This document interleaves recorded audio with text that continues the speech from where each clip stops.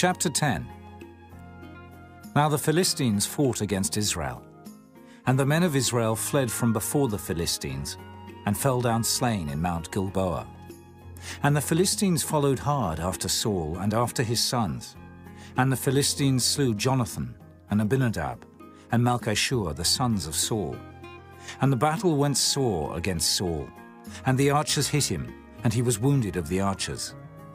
Then said Saul to his armor-bearer, Draw thy sword, and thrust me through therewith, lest these uncircumcised come and abuse me. But his armor-bearer would not, for he was sore afraid. So Saul took a sword and fell upon it. And when his armor-bearer saw that Saul was dead, he fell likewise on the sword, and died. So Saul died, and his 3 sons, and all his house died together. And when all the men of Israel that were in the valley saw that they fled, and that Saul and his sons were dead, then they forsook their cities and fled, and the Philistines came and dwelt in them.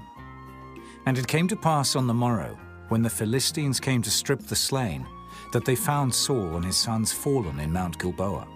And when they had stripped him, they took his head and his armor, and sent into the land of the Philistines round about, to carry tidings unto their idols and to the people.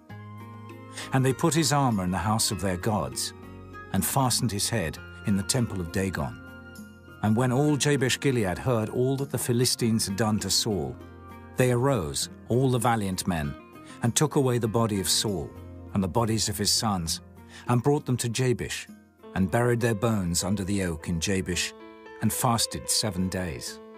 So Saul died for his transgression, which he committed against the Lord, even against the word of the Lord, which he kept not, and also for asking counsel of one that had a familiar spirit, to inquire of it, and inquired not of the Lord. Therefore he slew him, and turned the kingdom unto David the son of Jesse.